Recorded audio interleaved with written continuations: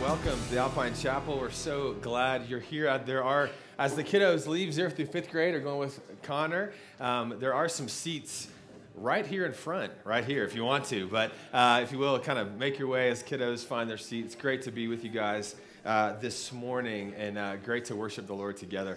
I heard there's like a little tiny festival going on this weekend. Any festivarians here? Okay, a couple people joining. Very good. Glad to have you guys.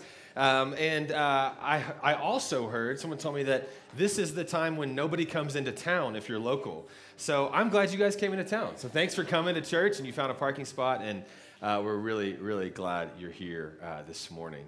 As we sang, we are here to worship the Lord. Let's see, can we turn that, as much as I could be like dramatic with that music, it would be awesome, but we'll turn that off. We're here to worship the Lord, and it's great to. And so, there we go. All right, now we're on. Here we go. Several years ago, actually 10 years ago, my wife and I had the opportunity to go to Israel. And when we went to Israel, it was a trip of a lifetime for many reasons, just to be able to see the places where Jesus taught and to experience that. But one of the things that was really unique about being there is that it is the Holy Land for three religions. So it is obviously the Holy Land for the Jewish religion. Obviously, that's Israel. It is the core of where Judaism started, right? And then it is the Holy Land for Christianity because it's where the church started. It's where Christ taught. It's how the Christian church began. But it's also the Holy Land for, one of the Holy Lands for Islam. And all of that really comes into kind of play when you go to the temple. The temple of God that God created that as a place for his presence to be tangible, a place to be worshiped, a place to understand the holiness of God in the Old Testament, obviously is a very important place. And then as Christianity came upon, as Christ came, he taught at the temple, he began to help them understand what is this really about? What is the presence of God really about? But then also at the temple is the second oldest mosque, the Al-Aqsa Mosque, on the temple grounds. And so when you go to the temple in Israel, you feel this tension unlike any other. This tension of Judaism, of Christianity, and of Islam.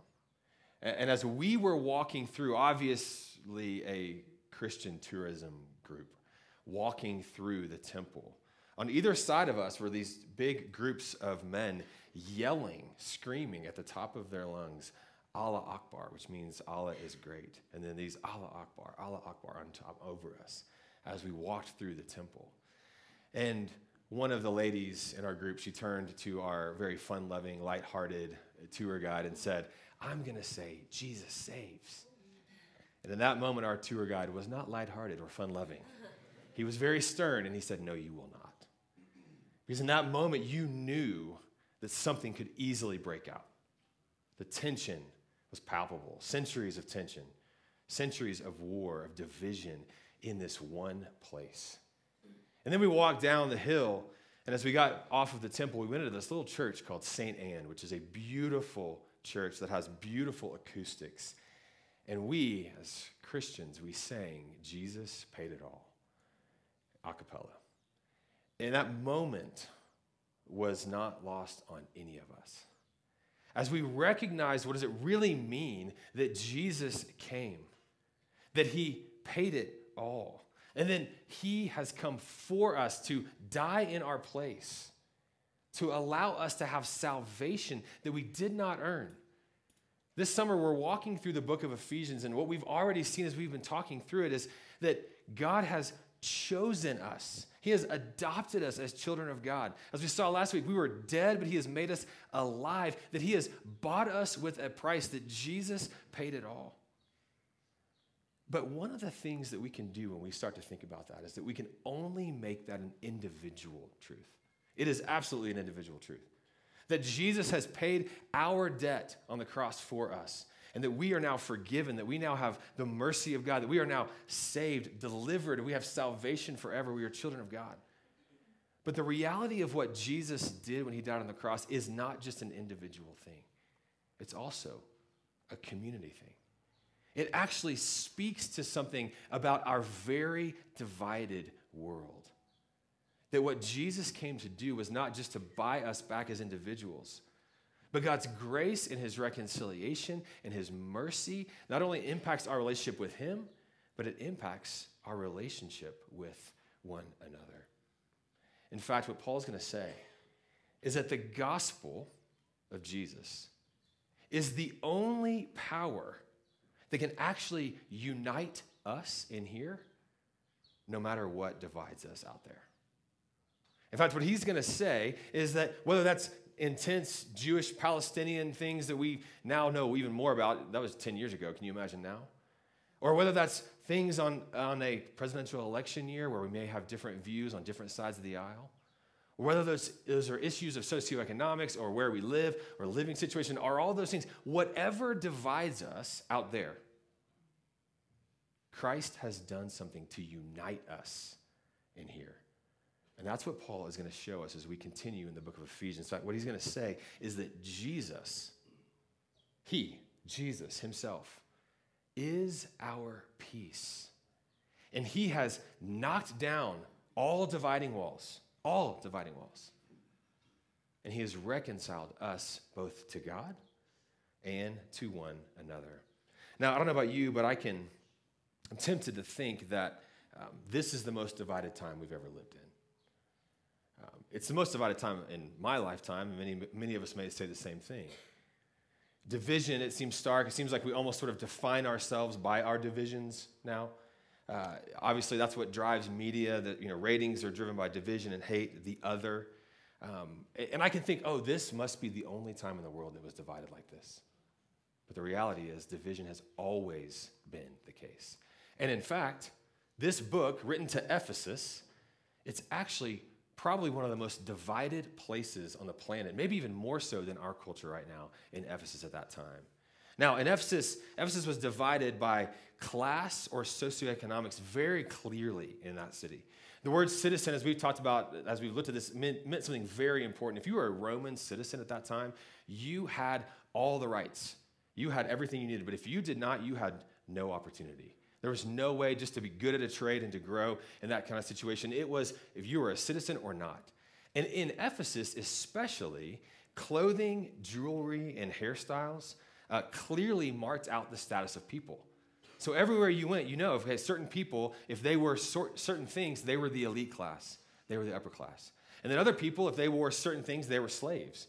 Other people, they were slaves who had become freed, but they had to wear certain things as well.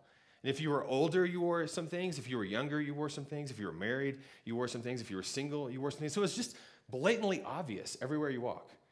It's kind of like when you see, all the fur coats on the slopes in the winter. You know the Texans are here, right? I can make fun of the Texans. I'm a Texan, but it's obvious. That's how it was in Ephesus. Everywhere you walk, you see, that person's that class, that person's that class. It was the water they swam in. It's the water they lived in. Also, politically, the city was divided. They had statues with emperors and leaders all around Ephesus. But because there was so much turmoil and there was so much change, what they ended up doing is they actually took off the heads. They made the heads of the statues removable. This is a pretty good idea, right? Overnight, you're like, you know what? That guy's out. Take the head off, put it on. I wonder, how many of these, statues of heads were around of, this guy's an up-and-comer. Let's build one just in case, right? He becomes a leader. Pretty efficient way of communicating. But it was so divided politically that they actually did that to make sure that we can, at any point you could communicate who was in charge. And then there was religious division. We talked about this a few weeks ago. That not only the temple of Artemis, which had all the cult prostitution and the issues that came with that, as we talked about a few weeks ago. There was also emperor worship in that time. But there was a synagogue as well, a strong synagogue, and a lot of Jews. And so you have Ephesus at this time religiously. You've got this kind of merger of Judaism and of Christianity and of pagan ideologies. And so Ephesus, much like our time and culture, was defined by its divisions. And Paul says Christ came to do something about this. And what he came to do about this is important. No matter how divided it is out there, we are united in here because of what Christ has done. So let's look at it. As we look at this and understand our time that is divided, how do we be the church in the midst of a divided time? So Ephesians chapter 2, We'll start here in verse 11.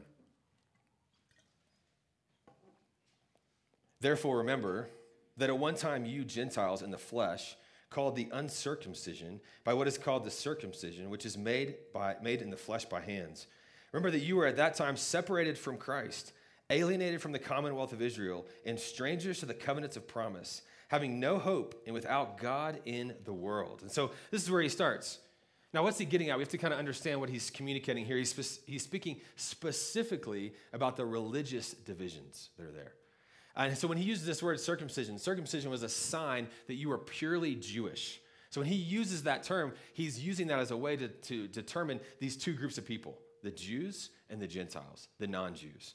And so what he says is that, and this is interesting, all the way through the first 3 chapters of Ephesians, there's only one command. There's only one imperative, and it's to remember. It's to remember. And what he says, I want you to remember who you were before Christ.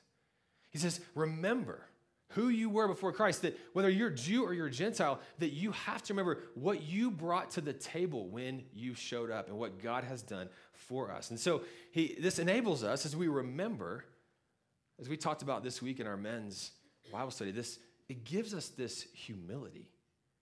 When we remember that we did nothing, as we've talked about the last few weeks, remember that we literally bring nothing to the table, but God has given us everything.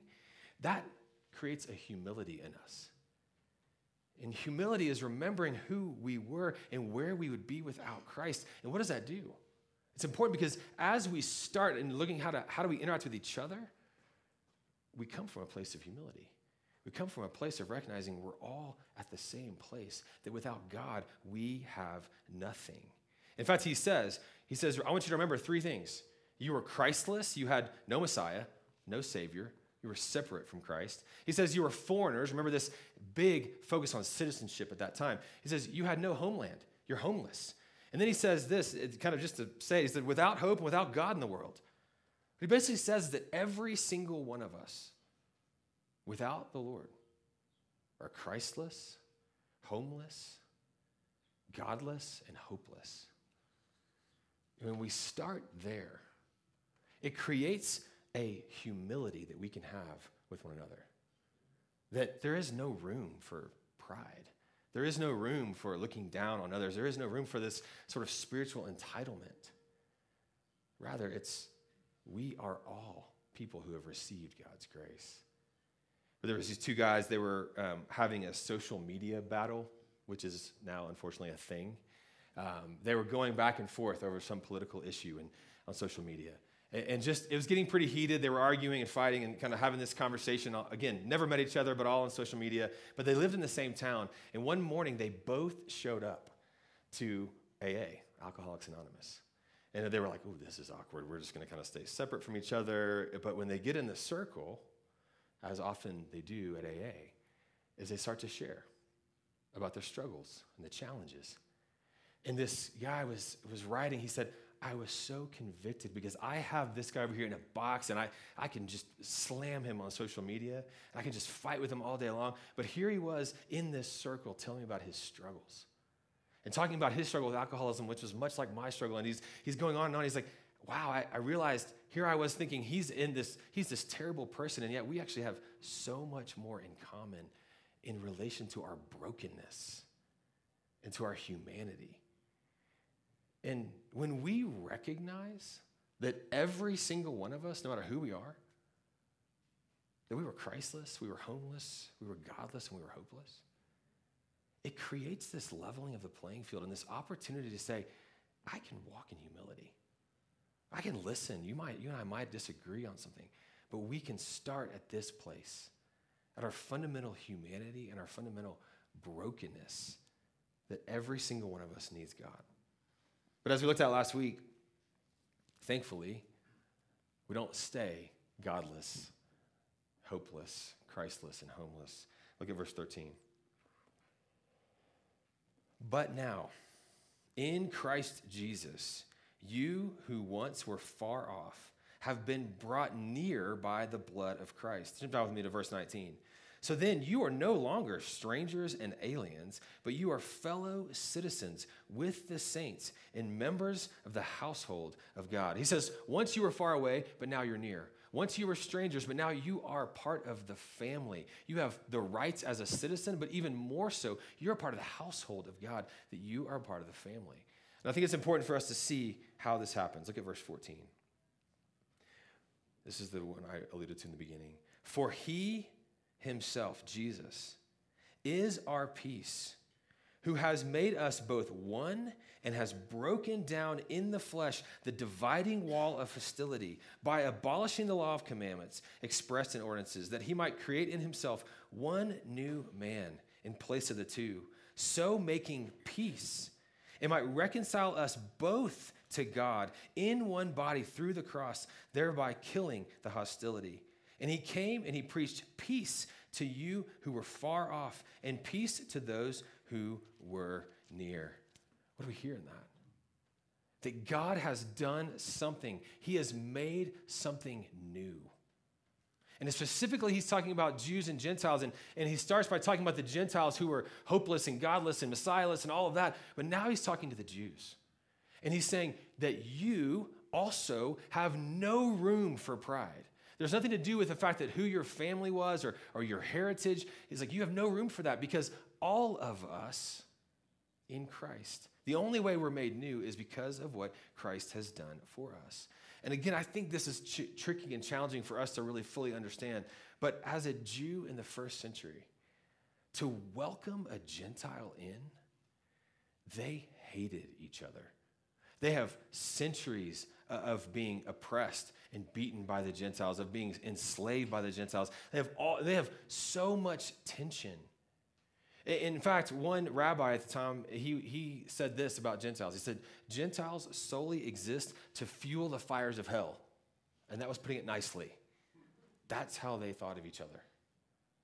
And so you can imagine this, that no one would ever imagine these two groups uniting. It would be like right now having these Palestinian Christians in Gaza join together with these Jewish Christians from Tel Aviv and to worshiping together. No one expects them to be unified. But he says, Jesus has done something. He says, Jesus, verse 14, he is our peace. He has made the two groups into one, that God has made us one. And so here's what he's saying. For these pagan Gentiles, who they thought they were excluded by their immorality because of all the ways they've lived.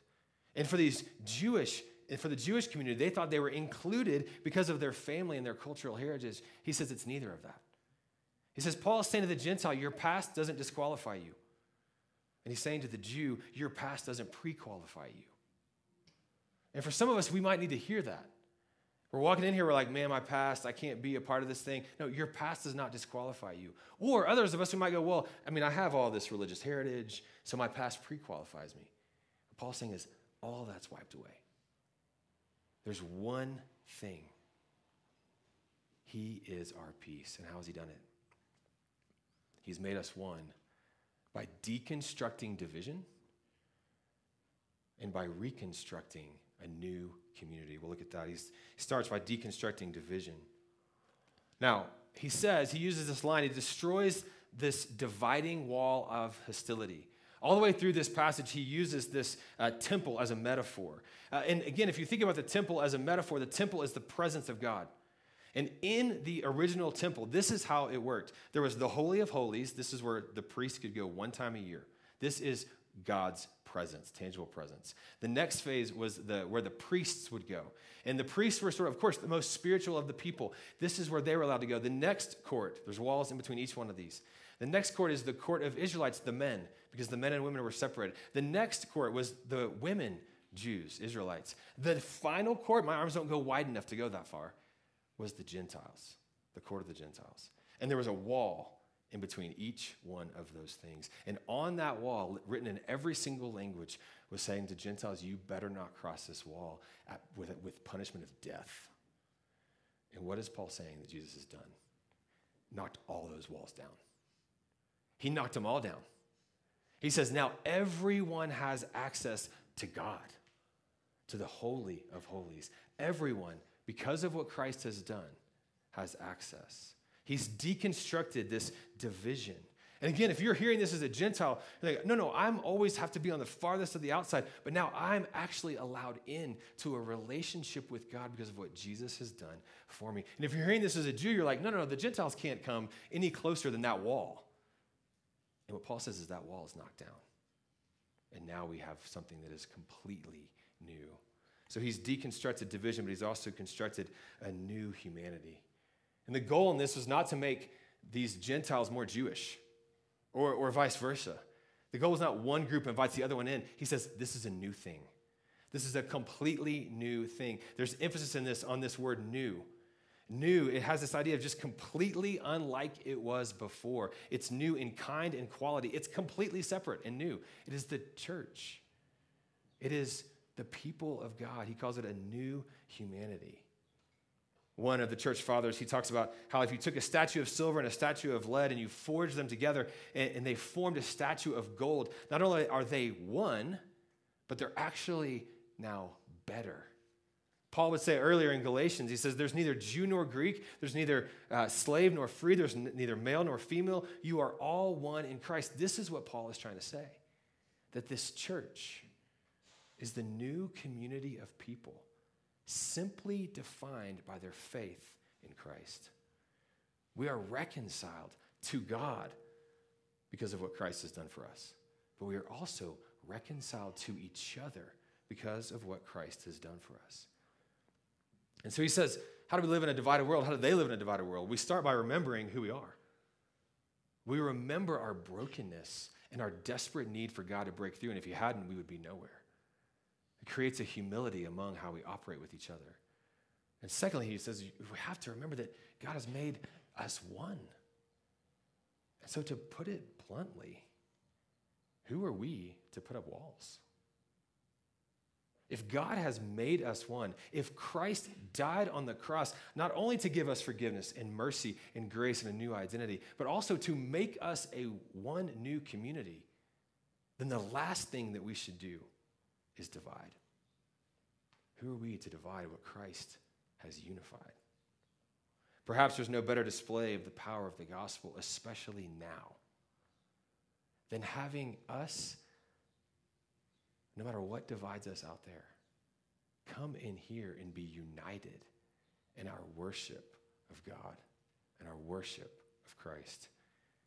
Perhaps there's no better picture of the gospel than two people out there who disagree about whatever, local, national, global, whatever, but come inside and lock arms and say, we're in this together. We remember who we are. We remember who we were without Christ. And we believe that God has made us one. Unity does not always mean agreement. Unity is deeper than that. The idea in unity is that we remember who we are. We remember that we're connected by our brokenness. And remember that we're connected by what Christ has done for us. Much like those guys in AA, when they gathered together and they realized they could see their brokenness and they were connected that way. How much more in the church? The church is not defined by any political ideology. It's not defined by any racial or ethnic background. It's not defined by past sins. It's not defined by family heritage. It's not defined by socioeconomics. It's not defined by what you wear or a car you drive or where you live. We are united around the truth that we are sinners in need of God's amazing grace. Christ has made one new humanity. It's something new and it's something better. Any other defining factor, any other defining factor will cause us to divide and build walls. We are only focused on Christ. So what do we do as a church? Later we'll talk more about this in chapter 4. Paul says, be diligent to preserve the unity of the Spirit. That we work at it, that what God has unified, we're diligent to preserve. We care about this. We listen to each other. We want to listen to understand. We want to remember who we are with our humility, and so that we can engage with each other and even better be a picture of God's oneness. In my last church in Dallas, in the height of 2020, COVID, political challenges, issues, this was obviously such a challenge. We all lived it wherever you were. I was in Dallas at the time. And I remember this one friend of mine, he has strong political views, still does. But he was so convicted by this reality.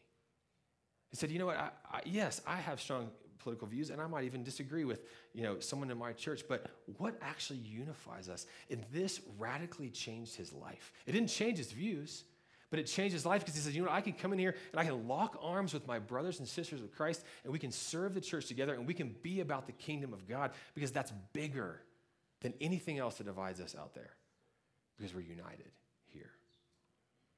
Now, I want to look at how Paul closes this little section, starting back in verse 18. For through him, we both have access in one spirit to the Father.